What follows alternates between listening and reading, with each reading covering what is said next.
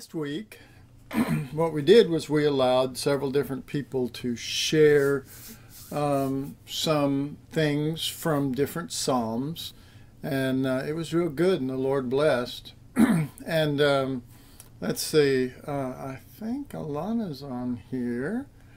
Alana, what we did was we shared some things from a psalm that we might have seen Adonai and the feelings of that spirit and what God had in mind. And you've got a house full of kids and so many things that you carry, but would you want to just share a little bit on one of the psalms, on that psalm that you've gotten so much out of? You don't have to, but just asking. Yeah, I'd love to. My children just ran outside, so we might have a few minutes. That's good. I'm just trying to find. So, it's in Psalm 35. Mm-hmm. I'm just going to get it up, so just bear with me.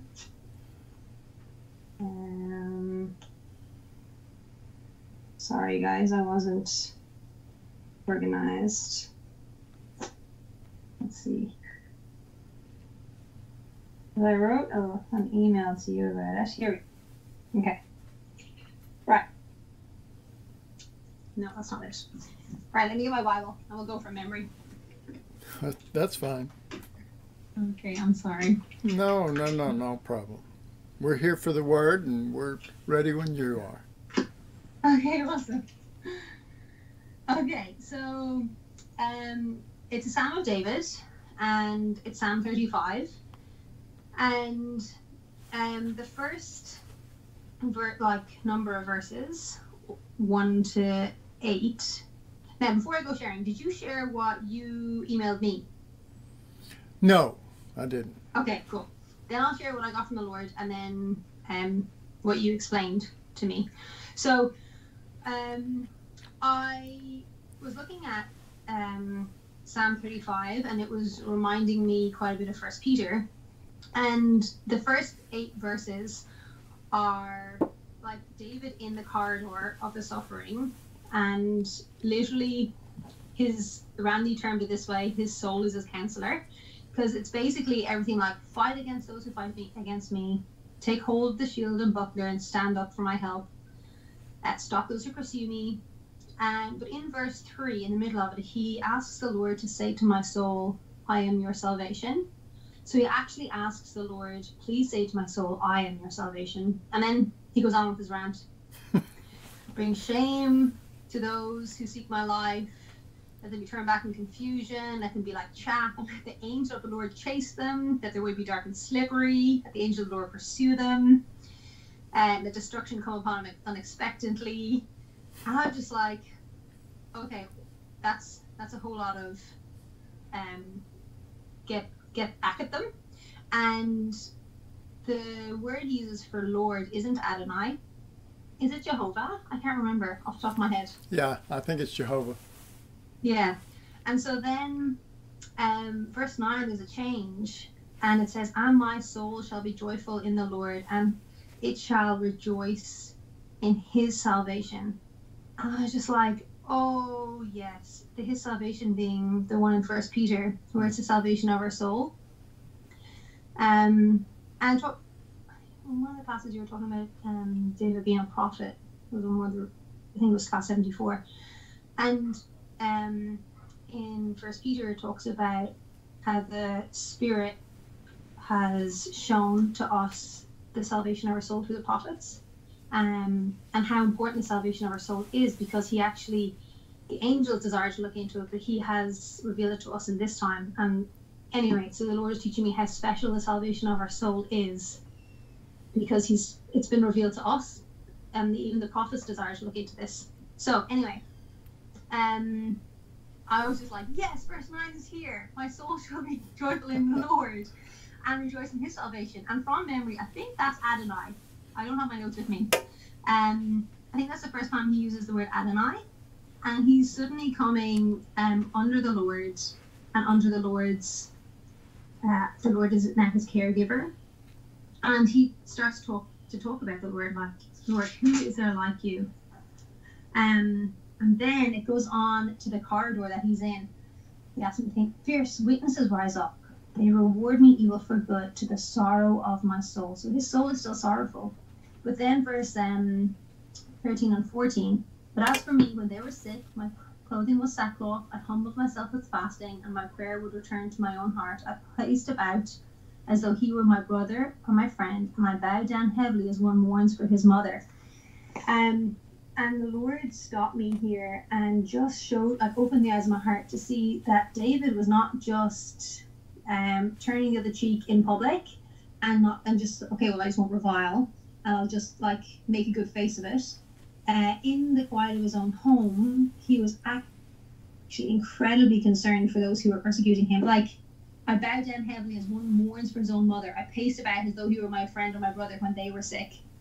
I humbled myself with fasting for them. So, like, real down deep in his heart, there's been a massive change that he now cares for the evildoer, and not just in a I'll just get through it and look kind of Christian way, like, you know, I'll do my best and just not revile back. Because in First Peter it says, you know, don't revile back, don't repay evil for evil. I'm like, okay, cool, maybe I can do that on the outside. Pardon? I'm actually on the phone. I'm telling people about Jesus. Do you want to listen? Yeah. But then the evildoers just keep going. Like, they rejoiced. They gathered against me. Attackers gathered against me. Okay, but if you want to make noise, you can go outside. This is quiet time now, okay? They gnashed at me with their teeth. And then he turns to the Lord again. And I got really confused because the next bit is, Lord, rescue me again. And I was like, oh man, is he just gone straight back into Jehovah? And looking for, that's a charger. Yeah, and then it was in my phone. Thank you. And going back for, I need to be rescued. But Randy was explaining that he's actually asking the Lord to protect Christ in him and to stand up, like, to take care of of him because he's in a right spirit. And I was looking at the difference in the next, so it goes from 17 to 28. The difference is that he isn't asking the Lord to absolutely trounce them and make their way slippery and dark or anything like that. It says, vindicate me according to your righteousness. Hey, it's like, Caleb, there's like 20 people listening and you're making loads of noise. Can you be quiet just for a minute, please? And don't let them rejoice over me. And don't let them say in their hearts, we've swallowed them up. And then it's in verse 27, it starts talking, let them shout for joy and be glad. Let them say continually, let the Lord be magnified. So he's hoping that these evildoers will come to know the Lord. And that's just First Peter. Like, I think, I can't remember the verses, but there's ones about, you know, that they may come to know the Lord. And the end of it is all, like the last verse is, my tongue shall speak of your righteousness and of your praise all day long. So he's gone from lamenting his position and wanting the Lord to, like, squish everyone, to just praising the Lord and hoping that these evildoers will come in to know the Lord, but also the Lord will stand up for and cover him because he's gone on a spirit of going low. And that's all I have, because that's all I have to share, and that's all the time I have. Thank you, Alana. That's great. We appreciate it. Thanks. If we recorded that, it would be fun to, when she talked about them gnashing, I think it was gnashing on with their teeth. Right after that, there was a big scream from the kids or something, and if we could put that scream first and then say, and then they gnashed on me, that would be good. Anyway, okay. All right, so I'm going to go ahead and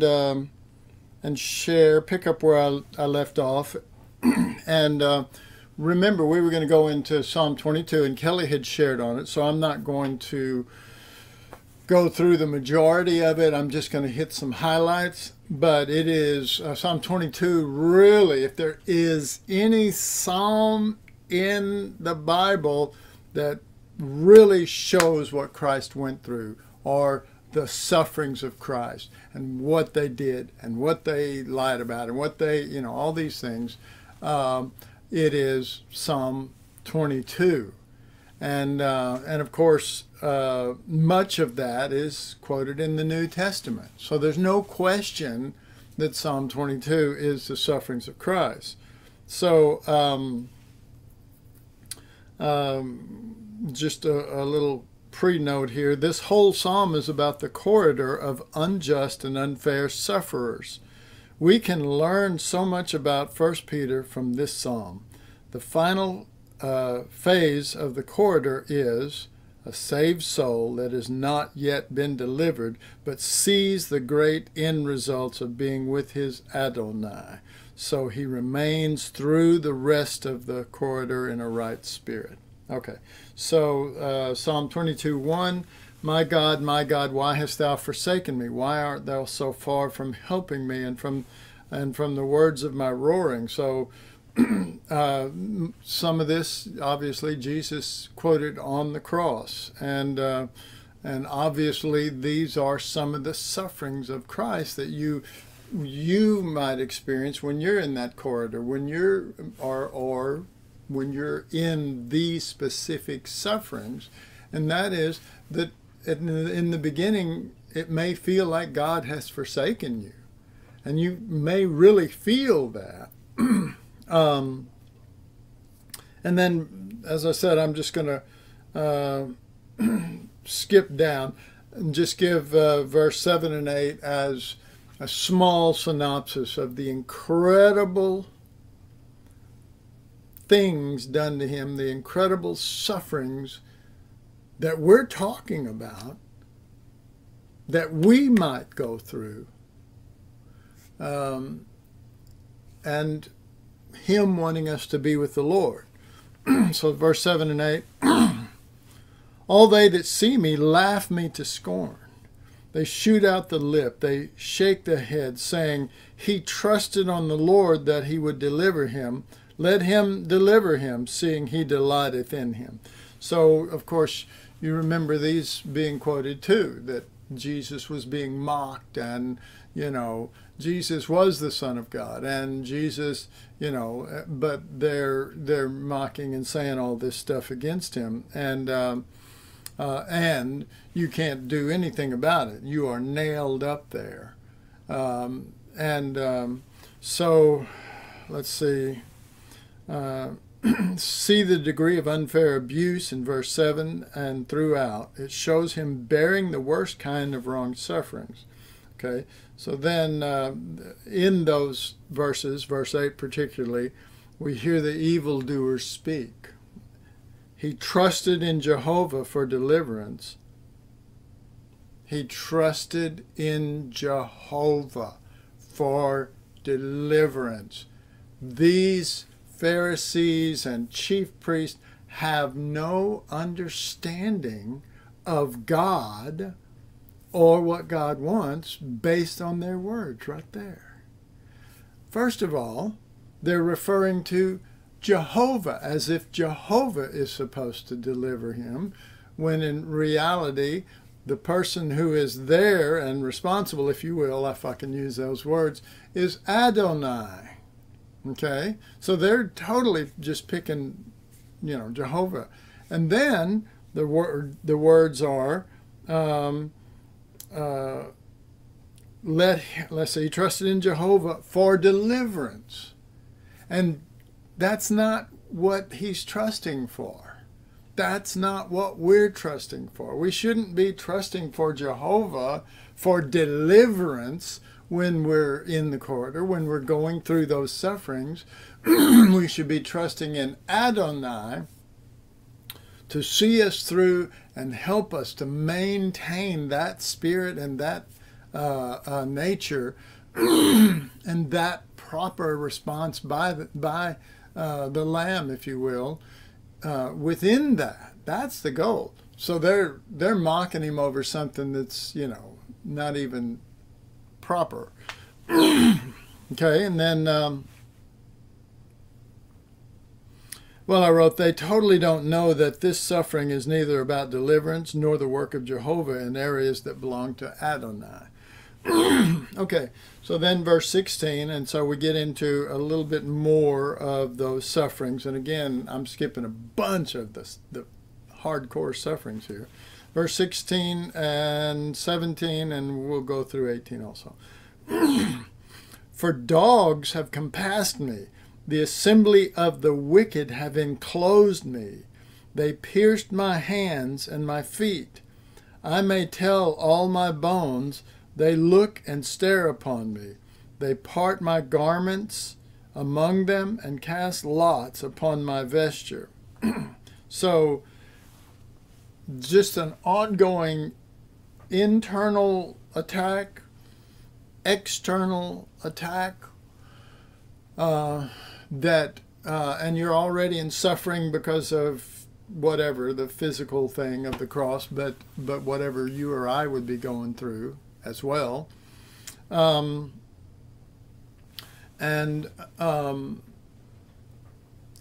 so we are confronted with reality when we talk about the sufferings of Christ.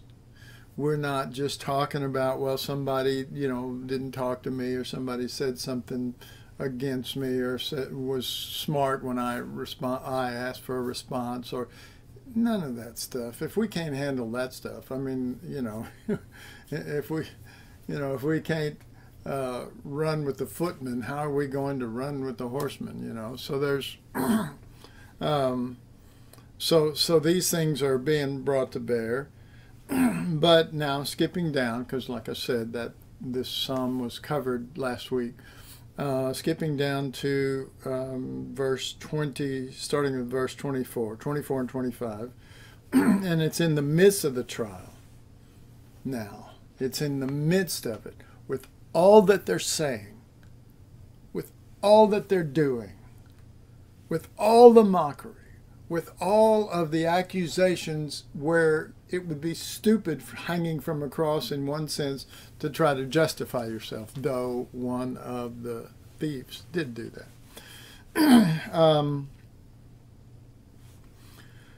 Now he's speaking as one whose soul is saved. Okay?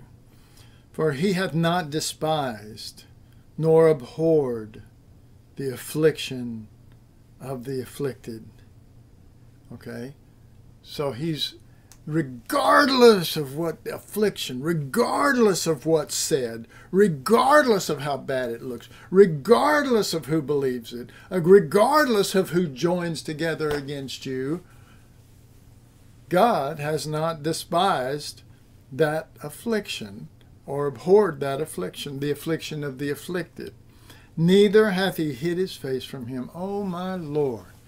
The scriptures say in 2 Corinthians chapter, I know it, it's 3:18, I think, that we're changed into that same image while we look into his face, while looking at his face. And this says, neither hath he hid his face from him, okay, so that we actually can, I don't know how to put this, we actually perceive through Revelation, talking about us going through it, the face of Jesus, as it were, going through it.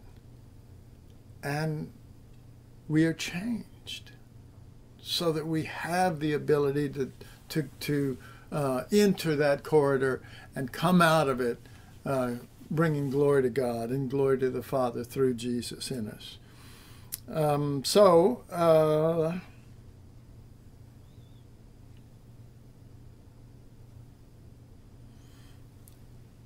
But when he cried unto him, he heard. That's the end of verse 24. And then verse 25, Psalm 22:25, my praise shall be of thee. See, this is it. It is, first of all, this is what he's doing in the sufferings. He's not bearing down on how evil, not in this psalm anyway, he's not bearing down on how evil they are, or how much they've hurt you, or how little I'm deserved. It's not about them or you. It's about the Lord. And so my praise shall be of thee. All right? So that's where his heart is. And that's where he ends up being at. All of those things are going on that are horrible in Psalm 22. But this is where his heart is at. It's at giving praise to the Father. Okay, so in the great congregation, I will pay my vows before them that fear him.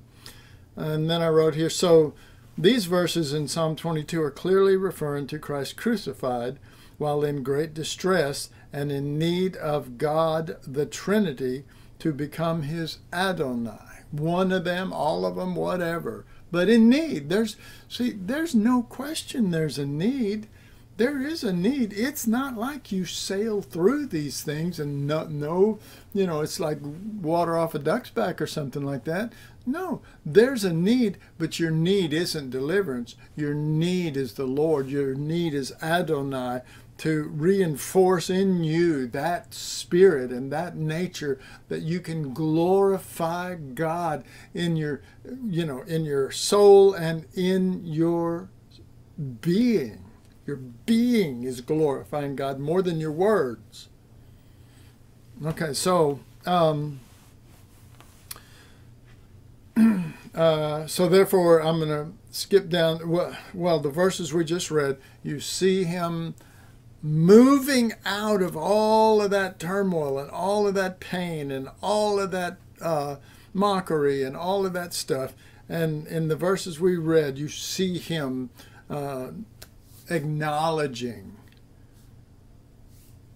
the Lord that is with him. Okay.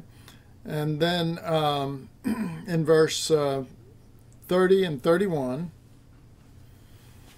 a seed shall serve him. It shall be accounted to the Lord for a generation.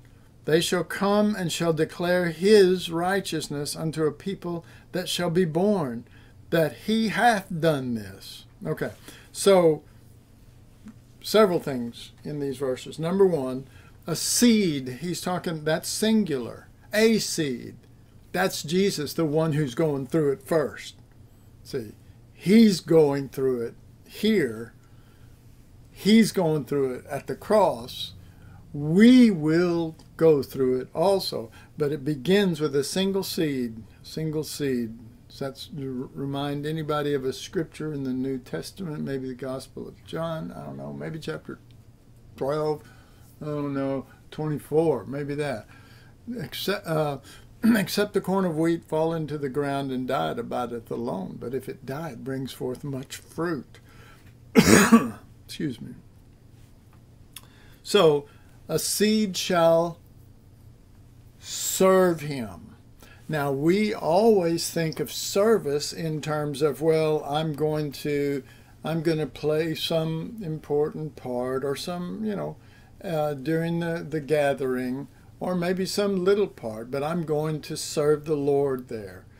But let me tell you, the suffering servant of Isaiah, the whole book, is rebutting that thought and is showing him as the crucified. That the service he is doing is he is serving the Lord by offering up that, we say offering up praise. He's offering up praise in the midst of horrible trials. He's offering up this spirit that the Father will exalt, that he became as a man, and then he became as a servant, and then as a servant he became as a criminal on the cross, and then then he became obedient unto death, wherefore God hath highly exalted him and given a name which is above every name, that at the name of Jesus every knee shall bow, of things in heaven and earth and under the earth, and every tongue shall confess Jesus Christ is Lord, to the glory of God the Father. All right. So that all that exaltation talked about there in Philippians 2 doesn't mention the word salvation, for he died for salvation. He bought this. He did this for somebody. It's the spirit in which he did what he did, totally apart from everybody else, and results.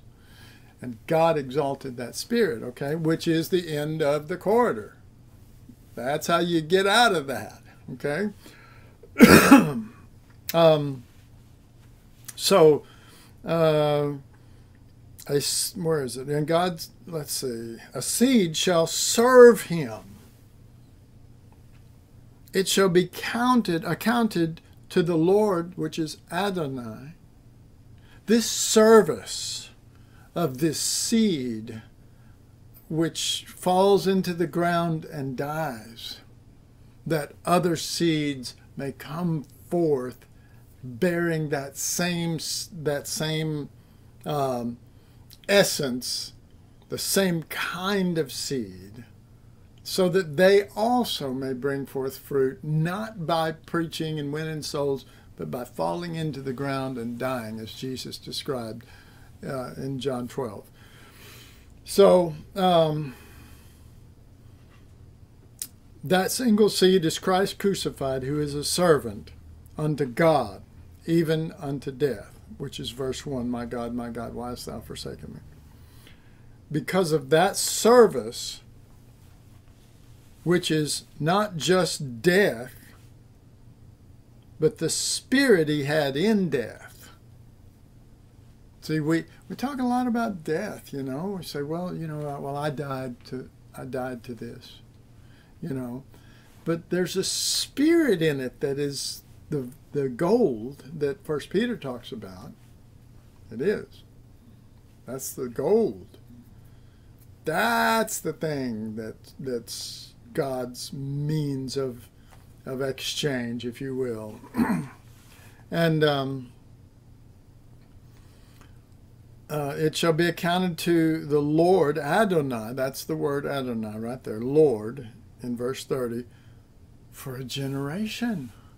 This death and the spirit of death and this going into death as a seed of what you want in the future is accounted as a generation, plural.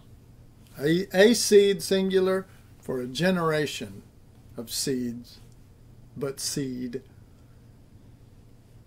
in the future. Okay? Verse 31, they shall come and shall declare his righteousness. His who?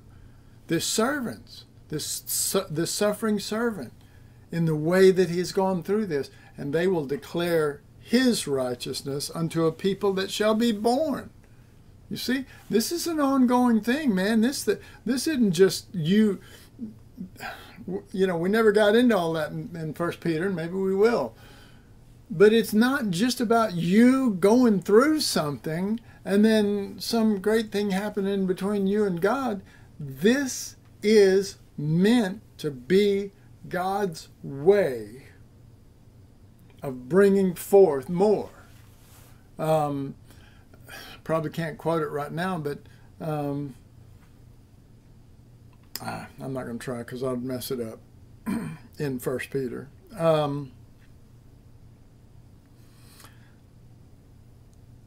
Let's see, the servants, Adonai, counts those who were joined to him in that kind of death, whether it was 2,000 years ago and you and I went into death with him, or greater. Right now, every day, every generation, there are those who are with him in that spirit. And those who are with him in that spirit, the servants Adonai counts those who were joined to him as a generation, plural, as we said. In other words, the fulfillment of the desire of Elohim in Genesis is coming to pass, that there would be those, many, made in his image. And God said, let us make man in our own image, after our likeness.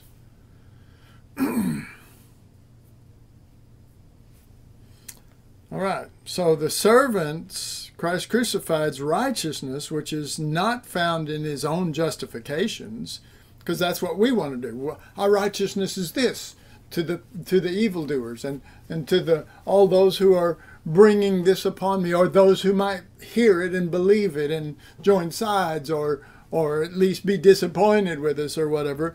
We want to say and we want to tell of our righteousness and how this isn't true, how we are this or that.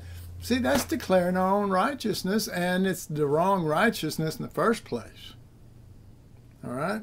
So,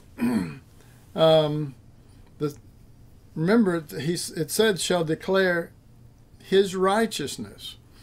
The servant, Christ crucified's righteousness, which is not found in his own justifications, and his oneness with him are declared unto a people yet unborn at that time, comma, that Adonai, let me say this, that Adonai, the unnamed Adonai, didn't say Father, or Son or Holy Spirit, that Adonai, the unnamed Father, hath done this.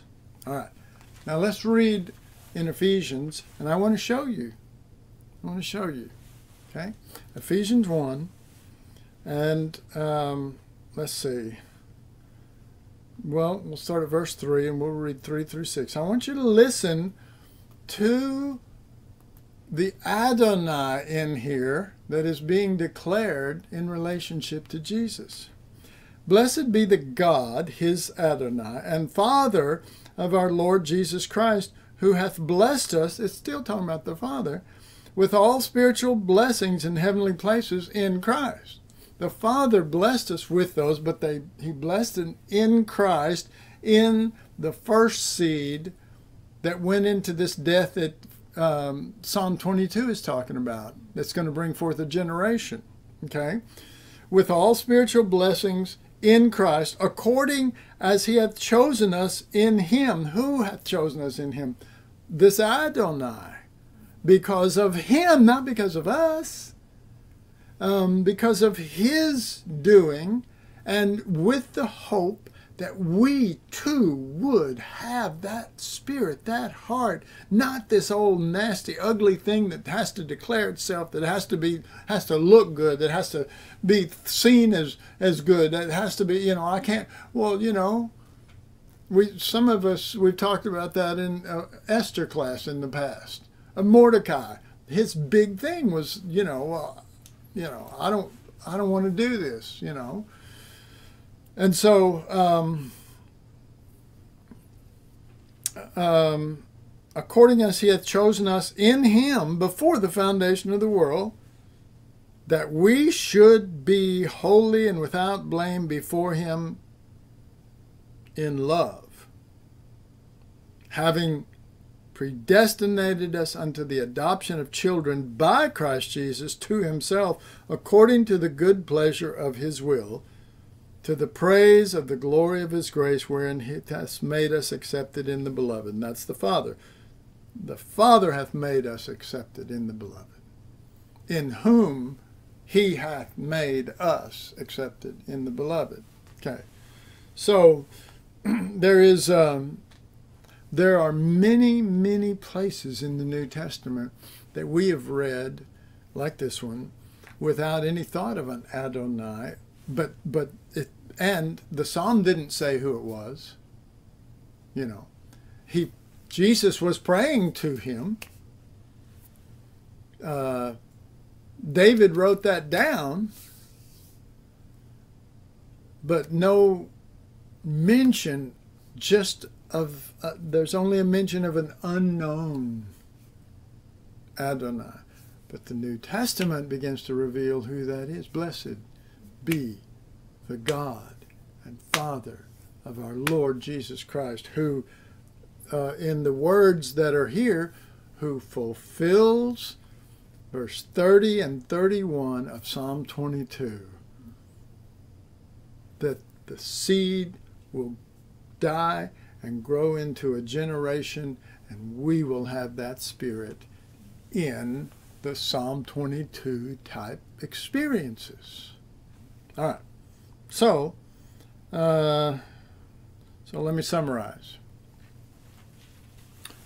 Others will be made after his crucified image in spirit, through having the proper spirit and response in sufferings.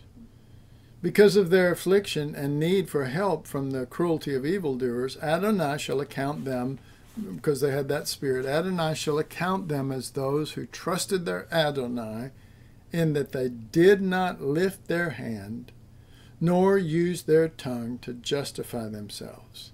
In other words, they will be looked upon as in oneness with and as seed of Elohim, members who relied on others, like the Elohim does, instead of their own devices. All right. So when we realize that that came through oneness and we are accepted in the beloved, and that scripture didn't say we're accepted by the beloved, it said we're accepted in, and that's oneness. Oneness in him. Again, that doesn't mean we're God. It doesn't mean we're Elohim. It means that through oneness with Christ, we have the ability, the resources of Christ's nature to function with the members of Elohim, the Trinity, in a right spirit and done in a right way. Okay? Now, we say, well, I'm one and that means I'm saved. Well, okay, good, you're saved from hell. But Genesis 22 and Ephesians 1 and on and on and on, just pretty much most of the New Testament isn't talking about, there's not a whole lot of scriptures in the New Testament once you start from, if you're not talking about the Gospels, you're talking about the New Testament, there's not a whole lot of scriptures that are talking about getting saved and going to heaven or whatever. But there's a ton talking about being conformed to the image of Christ. There's a ton, like Paul is travailing in birth till Christ is formed in you, and he's talking to a church. We must see that oneness was never meant to be an excuse to do anything you want because, well, at least I'm one with him, and so da-da-da-da. No. It is that oneness is meant for us to be able not just to have Jesus and be kind to an older person or to do something special for this little thing here or that. No, it's talking about that attitude that you carry yourself in, particularly in the trials, or when something happens you don't like, or when you've been left out, or when you didn't get your way, or when somebody was mean to you and you didn't deserve it. It's got to be bigger than that. And one of the things, and I think the next psalm that deals with that tonight will deal with this, and that is all those things are great, but Jesus talks about enemy love. Enemy love. Okay. Can I say it a little different? Jesus talks about evildoer love. Love your enemies. Love your evildoers. And so when Jesus starts talking about, if you really look at it, there's in a couple of places in the Gospels, Jesus really gets down and he said, I'm not talking about, love your friends or your family or whatever. Even the heathen do that. But he gets into it more than what I'm saying right here. And he presses the point that if you basically, this is what I'm calling you to, is to love your enemies. And the love that you do with that is not when you haven't seen them or you hadn't been around them for 6 months or whatever, and and so you say, well, I love them, but then next time you see them, all that stuff comes up, unforgiveness and everything else. See, that ain't it. It's when you're hanging on the cross. It's when you're in the corridor. It's when you're going through the sufferings of Christ that he wants that to come forth. Jesus says, Father, forgive them, for they know not what they do. When Jesus said those words, that was not the general forgiveness that is offered to us through the blood of Jesus for the cleansing of sins. That's not. That was done, yes, at the cross, but that was done by his death for all men. But I believe that Jesus is saying, Father, forgive them, for they know not what they do, to express that nature, enemy love, if you will. Love your enemies. To show us that this is what's going on inside of him at that point. Okay? Okay. Well, that's pretty exciting. I'm done with 22. I did want to, let's see, or did I?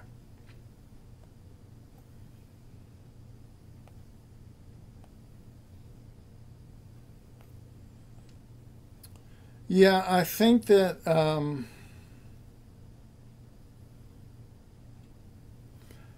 going to skip Psalm 35. Lindsay, didn't you share in 35, or was it 37? I think it was 37. I think I'm going to skip 35 and go into Psalm 37. And I think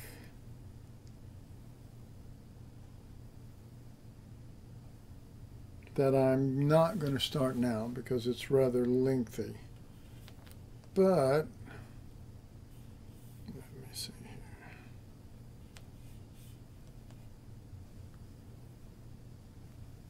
Excuse me just for one moment, and I'm going to go and find the thing over here.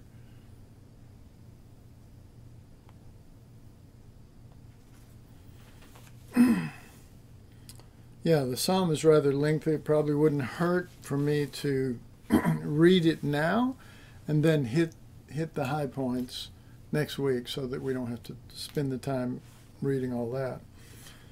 Fret not thyself because of evildoers. That should be enough right there. Why are you fretting yourself over evildoers?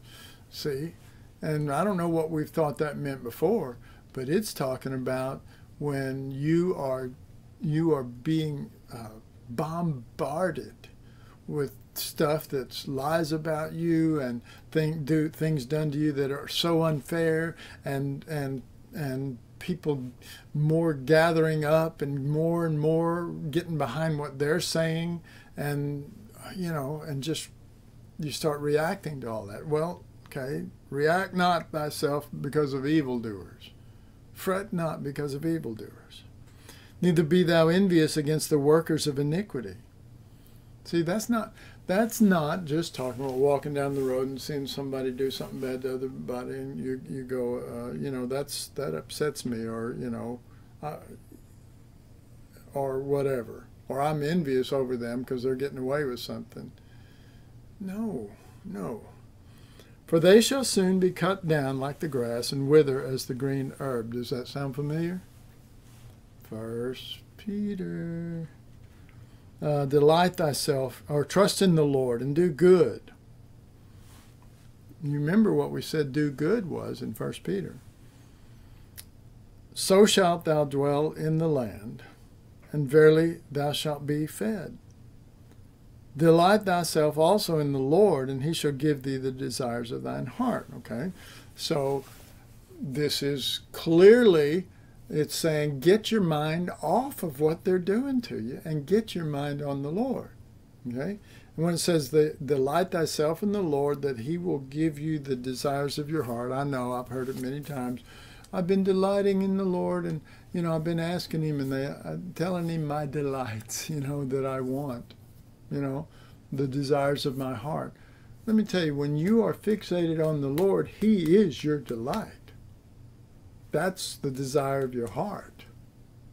And the proof of that is most of these Psalms go back to that. Once they get over the initial reaction, they go back to that, and the Lord is their delight.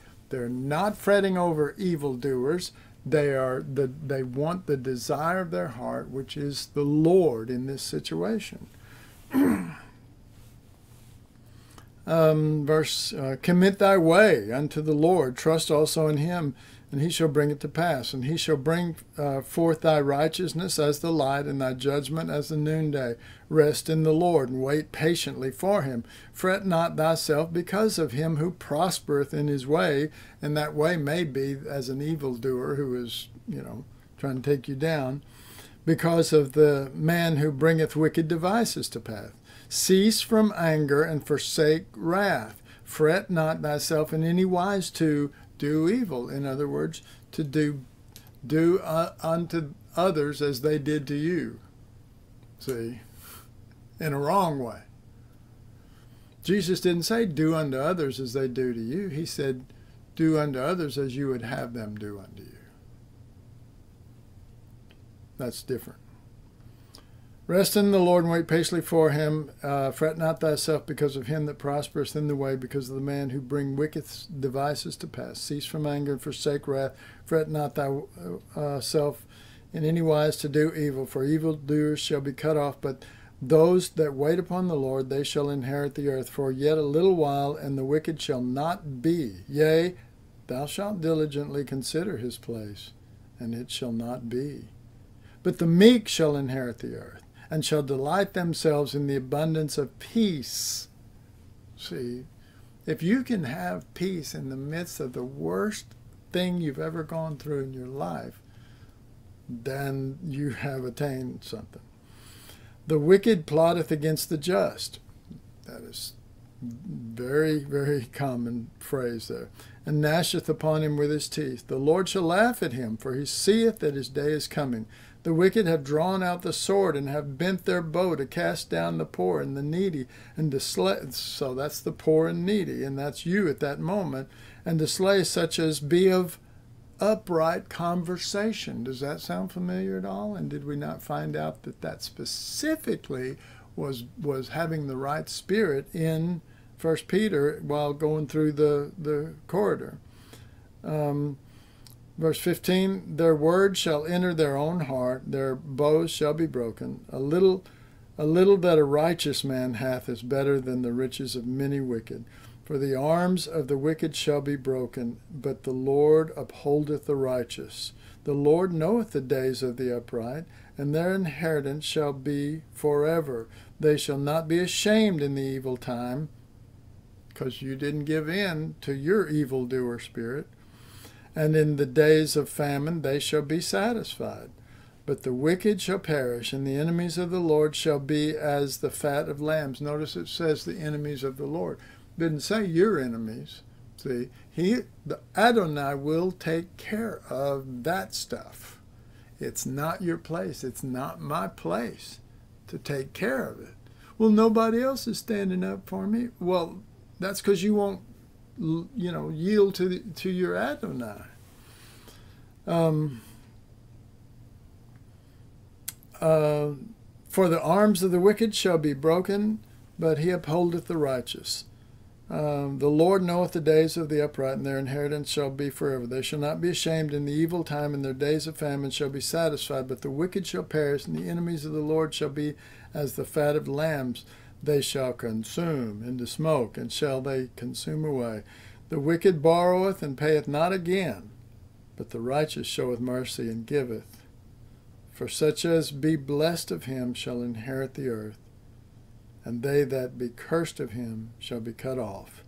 The steps of a good man are ordered by the Lord, and he delighteth in his way. Though he fall, he shall not be utterly cast down, for the Lord upholdeth him with his hand. So that verse 23 and 24, I address a lot, because I've had people say, the steps of a good man are ordered of the Lord, and he delighteth in his way. And they're thinking, because I'm delighting in the Lord, and that I'm a good man with good steps, that nothing bad's going to happen. But the very next verse say, and though he fall, he shall not be utterly cast out, basically. That the steps are not that you're perfect. The steps are not about you being perfect. The steps are the Lord's steps or that count, and that if you're, thinking that it's all about, that life is all about the Lord will always keep me from any bad thing or anything, any corridor, you're wrong. Though you fall, you have an Adonai to hold you up. For the Lord upholdeth him with his hand. I have been young, and now am I old, and I have not seen the righteous forsaken, nor a seed out begging for bread. I usually comment on that one too. I used to say, I quoted it, and I'd say, I have been young, and now am I old, and young is better, but that's...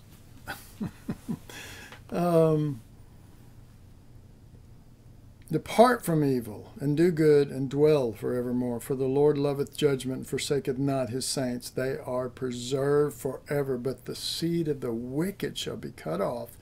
The righteous shall inherit the land, and dwell therein forever. The mouth of the righteous speaketh wisdom, and his tongue talketh of judgment, of justice. The law of his God is in his own heart. Praise God. None of his steps shall slide. The wicked watcheth the righteous, and seeketh to slay him. The Lord will not leave him in his hand, nor condemn him when he is judged. Wait on the Lord, and keep his way, and he shall exalt thee to inherit the land. When the wicked are cut off, thou shalt see it. I have seen the wicked in great power, and spreading himself like a green bay tree. Yet he passed away, and lo, he was not. Yea, I sought him, but he could not be found. Mark the perfect man, and behold the upright, for the end of that man is peace. But the transgressors shall be destroyed together. The end of the wicked shall be cut off. But the salvation of the righteous is of the Lord. He is their strength in the time of trouble. And the Lord shall help them and deliver them. And he shall deliver them from the wicked and save them, because they trust in him. That's a good song. Man, that's a good one. You can spend forever on that one. All right, let's pray. Father, we are seeking not Randy's understanding of Psalms or of Genesis or of 1 Peter. We are seeking your understanding. Father, we ask you to open the heart, our heart, and open the eyes of our understanding, that we may comprehend not the problems, not even why the problems, but we may comprehend the length and the breadth and the height and the depth, and to know the love of God that passeth understanding. Father, may you overshadow our circumstances like you did Mary, in that she was just a young girl, in that she'd never had sex, in that all those things, and yet she knew what could be said about her. She knew what could be could come, and all the false accusations, and be an outcast in the community. But Father, you had your Spirit overshadow her and bring forth the seed of Christ, regardless of what they thought. So Father, we ask you to keep us in the hour and power of darkness, that we may be with you, and you not just keeping us, but our heart choosing to be with you, and our heart choosing to fret not over those things like we fret so much and so hard, and yet claim at times that we've got this. Father, help us to see and to know you in a way that it will be you,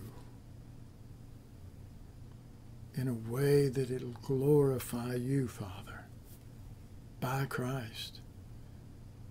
And it will glorify Christ in us as we give up our fretting and our tendency to become an evildoer ourselves. So we give that up and let your peace guide us through. We ask in Jesus' name. Amen. Praise the Lord. Thank all of y'all for being here tonight. And I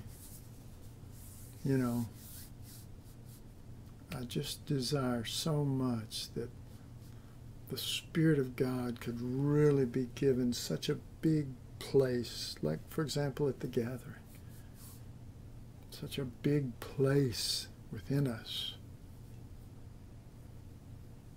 and overshadow us and overcome us, that we are free in peace to glorify him in word and deed. So bless you. I'm praying for you. And y'all pray for me. Amen. Bye-bye.